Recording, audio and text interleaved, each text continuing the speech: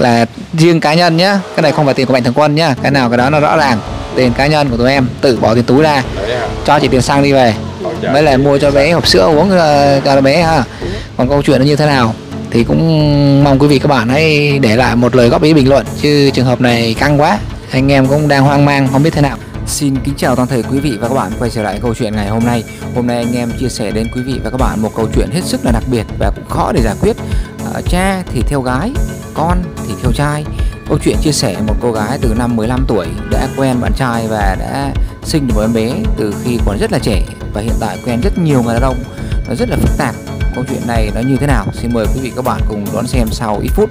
Thì trước khi đi vào câu chuyện này cũng xin nhắn gửi đến toàn thể quý vị và các bạn, nếu ai gặp khó khăn trong cuộc sống, nếu ai gặp chuyện bất bình trong xã hội, nếu ai muốn tìm kiếm vợ bỏ đi, tìm kiếm chồng bỏ đi, tìm kiếm con bỏ đi, thì hãy liên hệ với anh em mình qua số điện thoại trên màn hình. Anh em sẽ giúp đỡ toàn thể mọi người một cách nhiệt tình và miễn phí. Bây giờ xin mời mọi người lắng nghe chi tiết câu chuyện đặc biệt ngày hôm nay. Dạ, em chào chị ha. Dạ, chị tên gì, ở đâu ha? Chị cho biết cô chú anh chị.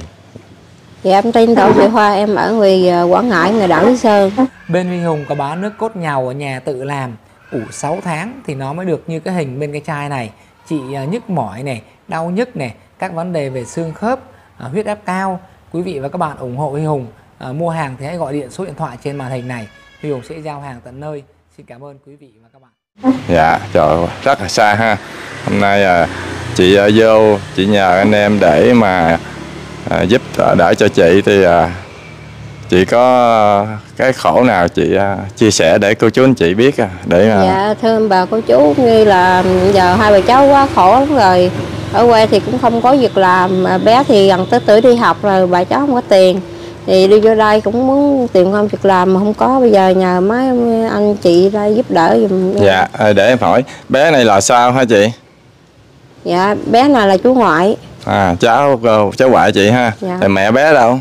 Mẹ bé bỏ, mẹ lấy chồng ở dưới Bà Rịa. Mẹ bé là đi theo trai à? Dạ. Trời đất. Chị năm nay bao nhiêu tuổi rồi? Dạ, em năm nay 49. 49 tuổi. Con mẹ của bé bỏ đi lâu chưa? Mẹ bé đi là năm nay là bé chuẩn bị vô 5 tuổi rồi đó. Bỏ đi 5 năm rồi. Dạ. Bỏ đi theo trai hả? Dạ. Trời ơi, Xong bây giờ chị cũng gọi mẹ bé về nuôi bé? Có gọi mà đem xuống luôn mà nó không có nuôi luôn. Nó nói sao? Nó có chồng, có 2 đứa con riêng rồi. Có con riêng à? Dạ. Rồi giờ mẹ bé là không nuôi luôn? Dạ. Rồi để cho bà ngoại. Dạ. Con mình sinh ra mình phải có trách nhiệm chứ. Bây giờ nói chuyện với mẹ bé có nghe không? Dạ, em cũng không biết nữa. Nó được nghe cái clip này thì em cầu mong nó làm có tiền, nó phụ cấp với em để cho em có tiền cho bé đi học. Dạ. Bé này là vô đi học mẫu giáo thì chưa chị? Mẫu giáo rồi. Học mẫu giáo thì một tháng nhiều tiền không? Dạ, em học tư á, đi nhân á, thì một tháng 1,5 triệu, nhưng mà em có cho bé đi học rồi. Nhưng mà tại vì em không có tiền đóng rồi cô giáo cho nghỉ. Dạ. Dạ. Trời ơi. Thấy chị công việc làm sao mà không có tiền đóng? Dạ, công việc của em á, thì hồi đó em đi làm công ty mà cái tay này của em nó bị run nè. Bình thường không thấy gì nhưng mà em bưng cái gì lên là nó run. Rồi em không làm công ty nữa, em sợ nó cũng teo lại ha. Dạ, nó không ngoái nữa, thành ra em không có đi làm. Rồi em cũng có đi mặn hồ với người ta, nhưng mà em yếu, em làm không nổi. Rồi cũng như giờ em biết sao, thấy em cũng đi hái rau rồi biết coi cho cái gì người ta em cho ăn vậy đó, rồi đi hái rau hái cỏ với người ta đó. Rồi ông xã chị, ông xã chị đâu? Em hai chồng em thâu nhau rồi năm nay 18 năm rồi. Trời ơi, ông xã chị cũng đi theo gái luôn à? Dạ. Sao chồng thì theo gái, con thì theo trai, khổ hả? Giờ để lại cho chị nuôi cháu ngoại. Dạ. Rồi bữa giờ công việc chị không đi làm được thì hai bà cháu lấy gì sống? Bữa giờ thì em ví dụ như người ta thương á, thì người ta cho chợ đó người ta bán đồ cho mình, thiếu cho mình á, rồi xong rồi mình bán, mình bán chứ cái dấu mình đi cho người ta. Rồi em mượn tiền của người ta nữa. Rồi hiện giờ em đoan mượn tiền của người ta là em thiếu có 1 triệu à. Mà người ta đòi hoài em có trả nữa. Mà mình đi làm công việc nặng không được thì mình đi bán vé số hay là rửa ly đồ. Dạ em cũng muốn vậy đó. Bữa trước em có xin vô cái tiệm cái tiệm rửa chén mà em run cái tay á, em run á cái tay này nè, một cánh tay này thôi. Dạ. Em run quá là em làm không được, rồi chủ nói thôi nghỉ đi, rồi em nghỉ. Trước đây mình làm công việc gì chị? Dạ công việc ở quê em á anh. Dạ làm tỏi làm hành. Ồ, ở Lý Sơn đó ha, nổi tiếng á hả? Nổi tiếng. Ôi chồng bỏ đi theo gái lâu chưa? Dạ, em lấy chồng miền Tây á. Chồng bỏ đi lâu chưa? Dạ lâu rồi anh. Dạ có gái ở trên Củ Chi á. Rồi chồng có liên lạc gì được không? Có Dạ liên lạc không? có liên lạc nhưng mà khi thì điện được, khi mà muốn điện cho em á thì chửi em rồi rồi mới điện, còn không bình thường thì không có điện. Rồi bữa có chụp hình gái qua cho em nữa mà em không có như không phải như người ta mà ghen tuông người chửi mà chồng lại gửi gái cho mình? Dạ. Gửi cái tấm hình của chị đó qua cho em nữa. Có mặc đồ không? Dạ có. Khi nào gửi đồ tròn chuồng qua không? Dạ không, gửi có. Trời ơi, đang ôm nhau hay sao? Dạ. Đang ôm nhau à? Dạ, nhưng mà em ôm nhau trên giường hay là ở dưới? Dạ, đang ngủ trên giường á, nhưng mà gửi qua cho em mà em bình thường lắm, nói chung là em bình thường lắm, em không có biết gì. Quay video gửi cho vợ đi theo gái rồi. Mà quay video về gửi bắt vợ xem. Trời ơi. Có cho con xem không? Dạ, dạ không. Gửi cho con không hay gửi cho vợ thôi? Gửi cho em không à. Quá trời quá đất. Em thấy chị cũng tươi tắn mà sao lại ổng bỏ theo gái? Chắc chị không có đáp ứng nổi ổng hả? Không phải, ổng kêu em hả, mày dân người miền Trung của mày xấu quá à, mày không biết làm ăn gì hết á. Dân miền Trung của mày kêu kẹt giống cái chữ em, rồi nói dân miền Trung mày kêu kẹt không à. Trời đất ơi, đã thương chị cưới chị rồi sao lại chửi chị? Mình quen biết là bên mai mối hay là sao mà? Dạ em hai đứa đi làm tự quen à. Dạ. Giờ rồi em có về quê em có mua cho mẹ chồng em có mấy giặt 12 triệu nữa, nhưng mà ra đi thì ông về chồng em á, hai chồng kình cãi rồi ông về chồng em đuổi em ra đi. Rồi, khổ ha. Hai chồng em kình cãi rồi ông đuổi đi, rồi em ra đi đâu có tiền đâu, ra đi rồi em ra đường em xin cái má ăn kia tiền xe về. Rồi chị có mấy người con? Dạ em có 2 đứa, thằng trai em nó cũng khổ, nó cũng lấy vợ nó cũng khổ. Lấy vợ nó cũng làm, nó cũng đi mằng hồ, đi làm hồ vậy, nó nuôi con nuôi vợ nó mà nó cũng khổ lắm. Nó còn kêu mẹ có tiền cho con ăn với, chứ con có tiền, nó cũng khổ lắm. Rồi con gái chị theo trai bỏ lại bé nhỏ này là bao lâu rồi? Lúc 28 ngày anh. Trời ơi, mới đẻ là bỏ luôn rồi. Rồi thấy có. Mới đẻ ra 28 ngày là bỏ đi theo trai rồi. Rồi có khi nào về thăm con không? Dạ không, nó không có điện nữa. Mỗi lần em nó chưa chặn số em á thì em có điện thì nó cúp điện, nó cúp ngang. Trời sao kỳ em vậy? Xuống tận nhà luôn á, em xuống tận nhà chồng. Mới đẻ có 28 ngày thôi là bỏ theo trai rồi. Rồi chồng cha bé này đâu? Dạ ba nó hiện giờ ở dưới xứ Nghệ á. Rồi có cung cấp nuôi không? Dạ không luôn. Lâu lâu em có đưa bé về, nhưng mà giống như em muốn đưa bé về cho ông bà thăm rồi ông bà cho tiền phụ ở em á, mà không có cho đó. Cha mẹ bé này có cưới hỏi gì không, hay là cặp nhau ở thôi? Lúc hồi bé có bầu bé này nè là 15 tuổi á, 15 rồi.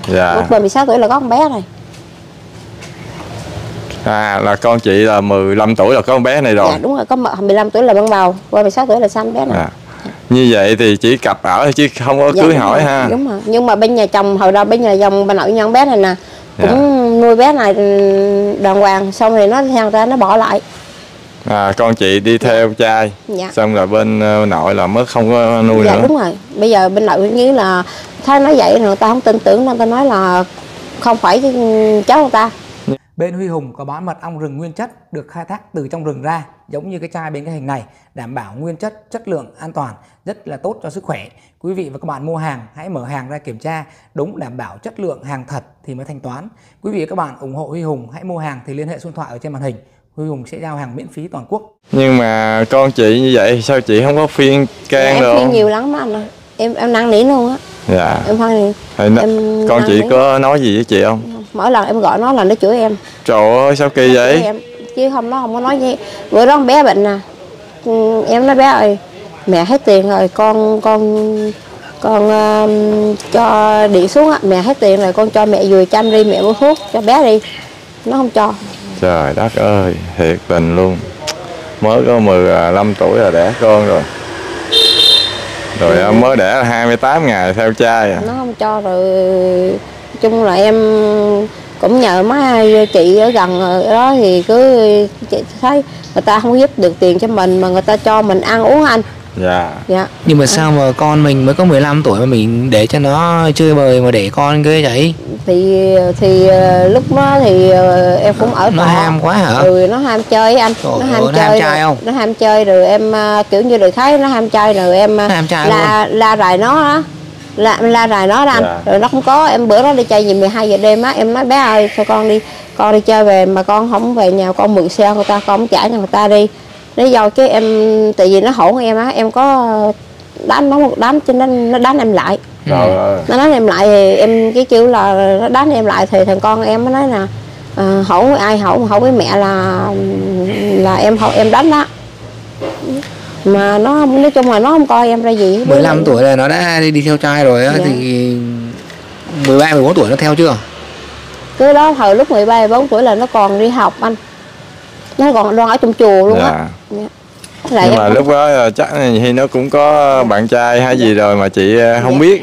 Rồi tới bây giờ nó đi theo bao nhiêu thằng rồi? Nó hả? Giờ là 1, 2, 3. 3 thằng rồi. 15 tuổi mà đã chơi 3 thằng rồi. Biết hai nữa là giờ em có bà mẹ già em nữa. Mẹ già em là em không có nhà anh. Dạ. Là em đưa mẹ già em lên chùa á, ở trên Đà Lạt á, chưa tới Đà Lạt, ở Định Đinh này. Em đưa mẹ già em lên chùa nữa, mà nếu mẹ em cũng nhớ em lắm. Mẹ em nói con ơi đi, có tiền đưa mẹ về ở đi. Là chị không có tiền để nuôi mẹ già, để gửi lên chùa. Dạ. Trời ơi, con cái nè. Em đưa mẹ em lên chùa ở, em mà có tiền là em đưa mẹ em về đây ở với em. Tại vì nó vô giùm con cũng chăm sóc mẹ. Dạ ăn gì cũng có em đó. Mà giờ em khổ quá em có tiền để chồng đưa mẹ về. Thì theo gái, con thì theo trai. Theo 3-4 người là mấy người đó là chị biết thôi ha. Dạ. Chứ còn nhiều khi còn con số còn nhiều hơn nữa. Dạ. Thế chị có tới thời điểm hiện tại là chị có mấy người chồng rồi? Dạ em có một à. Một người chồng hả? Dạ. Ông có theo gái rồi bỏ tới giờ luôn hả? Dạ. Rồi sao chị không đi bước nữa? Dạ không. Có nhiều người theo chị tại không? Tại vì cũng có anh, nhưng mà tại vì biết sao không? Em nuôi đứa bé nhỏ này, tại vì em coi trên clip mạng nhiều lắm rồi. Nhiều em coi là những người là ở xóm đó cũng em xin lỗi mấy anh là cũng có hết em bé nhỏ đó. Thành thử là em sợ nếu mà em bé nào mà cháu trai á thì em sẽ đi bước nữa. Thì bây giờ cháu này bé gái. Rồi ví dụ em đi làm ví dụ bằng đêm bằng hôm đó em bỏ nhà nó cho người ta thì em cũng không tin tưởng người ta được. Chị sợ cha dưỡng này đúng rồi. ha. Dạ. Ông dưỡng này kia. Dạ em sợ vậy đó. Sợ ông ngoại dưỡng ha. Dạ, làm bậy với cháu mình. Dạ em sợ vậy đó. Khổ quá. Thành như là kệ nó, em nói thật mấy anh là nếu em còn khỏe mạnh em còn làm được nuôi bé. Còn nếu mà em mà sau này em mà lỡ mà có chuyện gì á, thì em có một thằng quân nào tốt đó thì nhận bé làm con nuôi. Hiện giờ là bà còn thì để ở với bà, mà sau này mà bà lỡ có chuyện gì đi á, thì nhờ mạnh thường quân nào tốt nhất là nhận bé làm con. Bây giờ chị mới có 49 tuổi thì còn trẻ lắm, đừng có chuyện đó còn xa lắm. Dạ còn xa lắm, nhưng mà ý là mình cũng, nhưng mà bây giờ ngủ đêm sáng ngày mình mới biết là mình còn sống đó, em cũng nghĩ xa xôi vậy đó anh.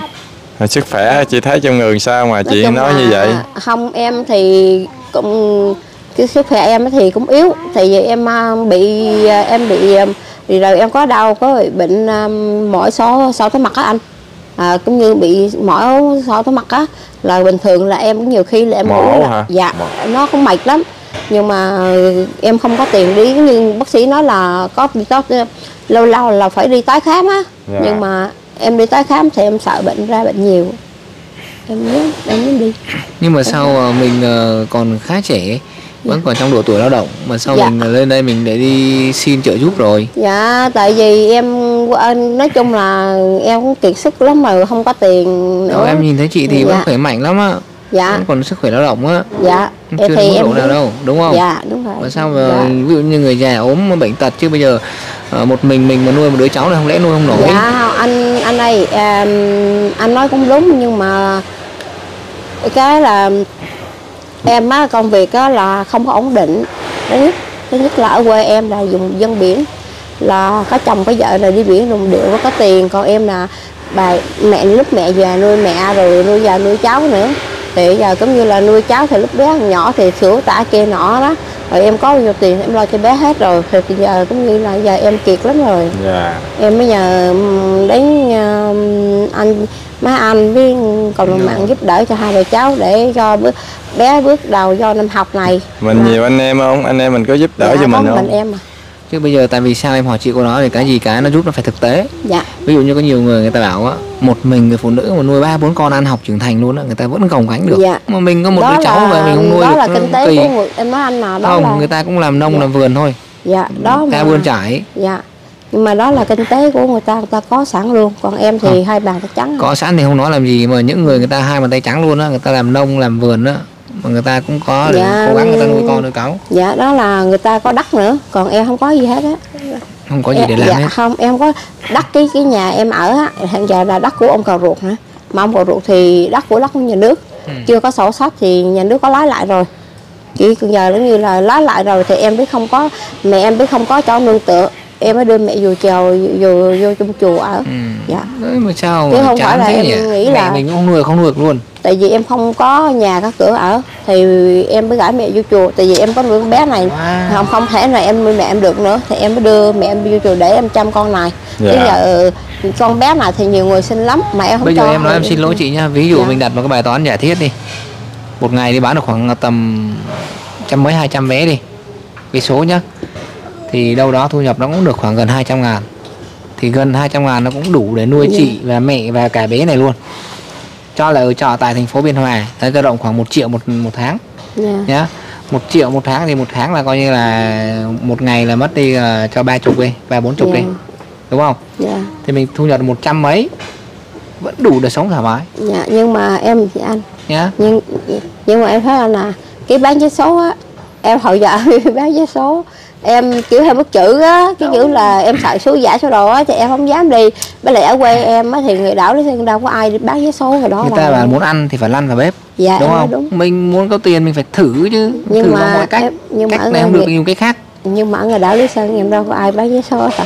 Mình vô trong Biên Hòa lập nghiệp, vô trong Bình Dương, vô Sài Gòn rất là nhiều chỗ để mình có thể kiếm cái nguồn thu nhập được mà. Không đây là em không có nói ý gì hết, nhưng là gợi ý cho chị một chút xíu. Chị hiểu không? Thế em nghĩ là chị biết thôi, chỉ mà chị không làm thôi. Không chứ phải, em ở người đảo anh cứ nghĩ đi em ra đảo. Đâu dân ngoài đảo người ta thông minh lắm á. Ra mà đảo như người đảo nó đâu có bán cái gì đó, người ta làm biển với làm hà làm tỏi với nhân buôn bán.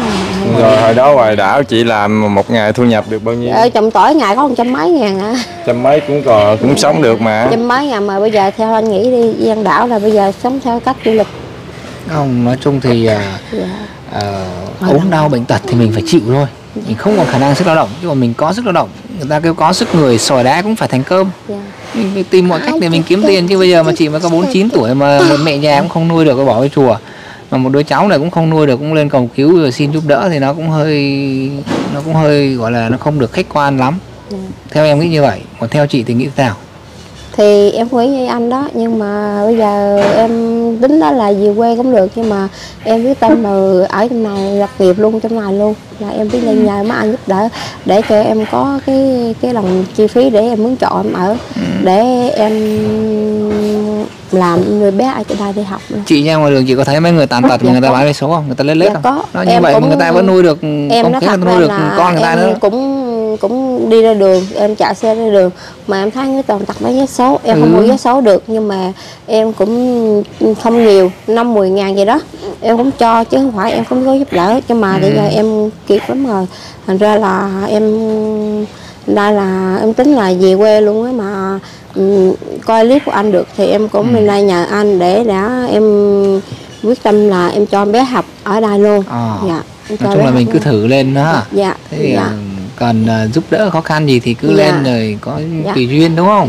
Ý mình như vậy ha. Giờ cũng căng quá nhỉ. Thế bây giờ chị đi lên đây là chạy từ Vũng Tàu lên đây đúng không? Đúng rồi. Rồi mình có tiền về không? Dạ em lên đây là hồi sáng còn đúng 50.000 á, nhưng mà em đổ xăng 2 lần 40.000. Đi vô quán uống nước á, thì cái chị bán nước á thấy tạo vậy là cho một chai nước Coca, với lại đi rót cho con bé thêm một chai nước nước C2, rồi đi tới một đoạn tới ngay khu công nghiệp Long Thành á, thì có một cô đó có cho một hộp cơm đó. Rồi bây giờ lên mà không gặp anh em thì lấy tiền đâu để về? Thì em cũng không biết nữa, đi cái đâu hay đó. Trời ơi, căng quá. Nhưng mà đi như vậy rồi chị có than khổ gì không mà người ta biết chị khổ mà thì cho người ta cho cơm? Có hỏi sao mà hai bà cháu đi vậy, cái cũng đi nói vậy đó, thì cái cô đó cũng cho cơm. Bây giờ trước hết đó thì tất cả những hoàn cảnh nào tới đây anh em cũng ghi nhận hết, và anh em cũng giúp đỡ, và tùy theo hoàn cảnh, tùy theo đối tượng và tùy theo cái tình huống khác nhau nhé. Thì cái hoàn cảnh của chị thì tạm thời là anh em sẽ ghi nhận câu chuyện này và chia sẻ lên trên cộng đồng mạng. Cũng mong là quý vị khán giả theo dõi câu chuyện này hãy để lại những lời góp ý bình luận để anh em biết cái hướng giải quyết. Và bây giờ em sẽ trích em 100.000 tiền riêng cá nhân của em nhé. Cá nhân của Huy Hùng sẽ trích cho chị 100.000 để chị lấy tiền xăng đổ về. Cái này không phải tiền của Mạnh Thường Quân nhá. Đó. Còn khi mà chia sẻ clip này lên thì cũng mong mọi người hãy để lại lời góp ý bình luận để anh em có cái hướng giải quyết sao cho đúng đắn và nó hợp lý. Ha. Em trích 100 cho bé uống sữa nha. Rồi kênh của chú mình em có trích em 100.000 nữa là riêng cá nhân nhá. Cái này không phải tiền của Mạnh Thường Quân nhá. Cái nào cái đó nó rõ ràng. Tiền cá nhân của tụi em tự bỏ tiền túi ra cho chị tiền xăng đi về, mới là mua cho bé hộp sữa uống cho bé ha. Còn câu chuyện nó như thế nào thì cũng mong quý vị các bạn hãy để lại một lời góp ý bình luận, chứ trường hợp này căng quá, anh em cũng đang hoang mang không biết thế nào. Thì cũng trước khi kết thúc thì chị có cam kết là tất cả những cái điều chị nói trong hôm nay là đúng và chị chịu trách nhiệm trước pháp luật với lời nói của mình không? Dạ. Đồng ý ha? Dạ. Rồi chị có đồng ý cho anh em ở đây sử dụng hình ảnh của chị, của cháu chị và của con gái chị để chia sẻ lên các nền tảng mạng xã hội và cam kết là không gỡ xuống, chị có đồng ý không? Dạ. Đồng ý không? Dạ. Đồng ý ha. Rồi thì bây giờ cũng khá trưa rồi, gần 2 giờ chiều rồi, anh em cũng chưa ăn uống gì. Từ sáng giờ có thể thấy là tiếp cũng đâu đó cũng gần 20 người tới đây cầu cứu anh em. Chị là người thứ 19 20 rồi đó. Anh em tới giờ 2 giờ chiều cũng chưa ăn gì luôn á. Nên là bây giờ chắc cũng kết thúc cái chương trình ở đây để anh em nghỉ ngơi đi ăn uống đã. Nhá, rồi có gì Mạnh Thường Quân người ta có ý kiến hay là có góp ý như thế nào đó thì em sẽ liên hệ với chị sau. Nhá, có hỗ trợ gì đó. Nói chung là cũng rất là mong mọi người để lại lời góp ý bình luận. Thì trước khi kết thúc thì cũng xin nhắn gửi đến toàn thể quý vị và các bạn, nếu ai gặp khó khăn trong cuộc sống, nếu ai gặp chuyện bất bình trong xã hội, nếu ai muốn tìm kiếm vợ bỏ đi, tìm kiếm chồng bỏ đi, tìm kiếm con cái bỏ đi, thì hãy liên hệ với anh em mình qua số điện thoại trên màn hình. Anh em sẽ giúp đỡ toàn thể mọi người một cách nhiệt tình và miễn phí. Mọi người đừng quên đăng ký kênh và bấm vào chuông để được đón xem những video lần sau một cách nhanh nhất và mới nhất. Bây giờ xin cảm ơn và xin kính chào. Em chào chị. Dạ.